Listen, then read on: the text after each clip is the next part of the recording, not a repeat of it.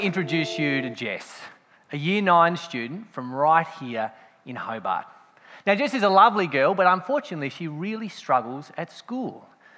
You see, Jess struggles with the basics, things like reading and writing, maths. She gets a report card home every year, and on it, it says she's approaching the standard, but in reality, Jess is falling further and further behind with each passing year. She really struggles to do her classwork. She hates putting up her hand all the time and asking for help, and, well, because her teacher's got 28 other students in the room, Jess is slipping between the cracks. Now, friends, the thing about Jess's situation is that it's entirely preventable. Jess is struggling right now, but we could actually get her to be a high achiever before the year's out. The research shows us that all we really need for Jess is one-on-one, full-time support. That's all we need. Jess needs a tutor. Right? So if we were able to put our wallets together, our heads together, maybe we launch a crowdfunding campaign, we can get the $80,000 necessary to get Jess a full-time tutor, and that's going to change the shape of her education, even her life, forever.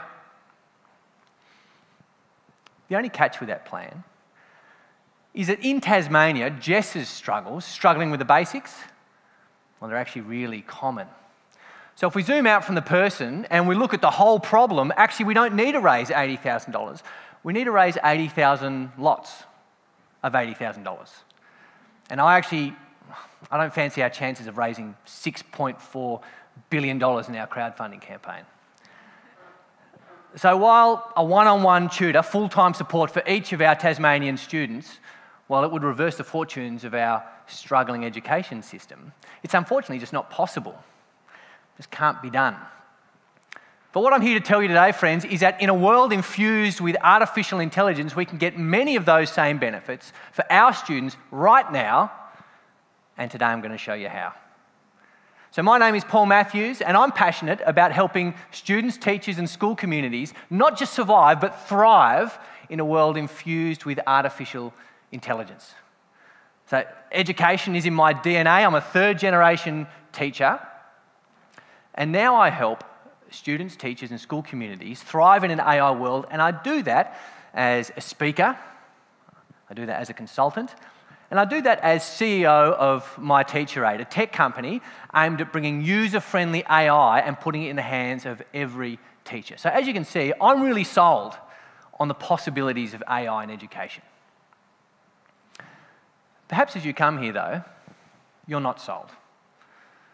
Perhaps you're a bit of an AI skeptic. Maybe you're even a tech skeptic in general. You know, you're not always looking up the reviews of the latest phones, you're not buying the newest watches, maybe, although you don't publicise it too widely. You think you'll get through your life just fine without a smart fridge.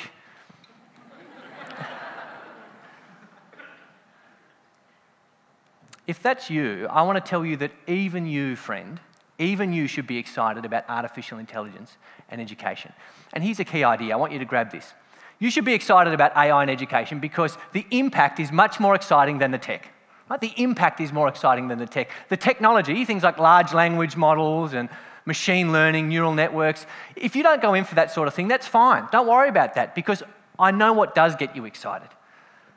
Seeing Jess and the tens of thousands of Tasmanian students like her succeed at school. See, friends, if you get excited at seeing Tasmanian students get better grades, have more fun at school, and foster a love of lifelong learning, then let me tell you, you should be excited about artificial intelligence in education. So let me show you one of the key pieces of research that undergirds my optimism for AI in education. So the idea that we could take a struggling student and help turn them into a high achiever, that's not just a nice sounding idea, it's actually based on one of the seminal pieces of educational research to come out of the 20th century. Now, in 1984, Professor Benjamin Bloom, he published a paper called the 2 Sigma Problem. Now, in this paper, he set out to find how effective different kinds of teaching was. So he compared a conventional class with people who were tutored one-on-one. Now, a conventional class, it's what I had, it's probably what you had. It's where there's one teacher and 20 or 30 students, right? And what did Benjamin Bloom find when he compared his conventional class to one-on-one tutored students? Well, this is what he found. And you can see it on the graph right there. That normally distributed bell curve, that was the conventional class. It's exactly what you'd expect to see. But you can see the curve that's pushed up to the higher end of the scale. That's the performance of the tutored students. As you can see, the tutored students, it made an eye-watering difference for them. Let me give you 2 pieces of data to put legs on that. First of all, if you're at the average tutored student, just dead average, middle of the cohort, you fell above 98% of the conventional class. That's an eye-watering difference. Second of all, students who were tutored one-on-one on a standardised test, they performed 2 standard deviations higher than the conventional class. So as you can see here, one-on-one tutoring, it makes an eye-watering, life-changing, 2 standard deviation difference in a student's life. Now, for those of you who've got your maths hat on, you'll know that a standard deviation in the maths literature is called a sigma. It's called a sigma. And that's why this paper was entitled The 2 Sigma Problem. Right? 2 standard deviation increase in learning, 2 sigma. But the real question here is, why was it called the 2 sigma problem? What's the big problem with getting people so much learning? Well, friends, the problem is we just can't get those eye-watering, life-changing, 2 standard deviation differences for all our students. We just don't have the resources. So unfortunately for Jess and the tens and thousands of Tasmanian students like her, the hypothetical benefits of that kind of approach, well, they remain just that, hypothetical. That's a 2 sigma problem. But what I'm here to tell you today, friends, is that in a world infused with artificial intelligence, the 2 sigma problem has become a 2 sigma possibility.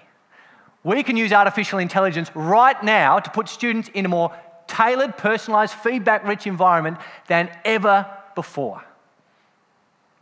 Of course, when AI first came out, or at least when it hit the mainstream in November 2022, the dominant narrative was that students would use it to cheat. I wonder if you heard that one. I was in a school at the time, educators were running around lighting their hair on fire. This is the end of education, this is the death of learning, they said. And because of that knee-jerk fear response, well, people just didn't see that actually AI might be exactly what we need for our tired teachers and our struggling students. See, people just didn't pick up on the fact that maybe we could use this new technology to put our students in a more tailored, personalised, feedback-rich environment than ever before possible. Of course, AI could be bad. Of course, it could be used poorly. But it could also be fantastic. It could also be just what we need. And that's why I'm working as hard as I can to make sure AI is a benefit and a blessing to our students and our teachers. So today, friends, I want to give you 3 simple strategies that we can put into place right now that will have a huge impact on Jess and the tens of thousands of Tasmanian students like her. Now, the interesting thing you'll note about these strategies is they're not brand new ideas. They're not big innovations. They're actually things teachers have been doing for a really long time. They're things that I did in my classroom before AI. It's a little bit of a window into my vision for artificial intelligence in education. It's not about brand new ideas, it's about doing the basics better with AI, doing the things that we know work more often for more of our students. And that's exactly what you're going to see in these 3 simple strategies. Now, you know, when you engage with AI and you ask it to do something for you, that's called a prompt. Now, I've written up prompts for these 3 simple strategies that will have a huge impact. They didn't fit on my slides. So you'll note on my last slide, I've actually got a QR code there.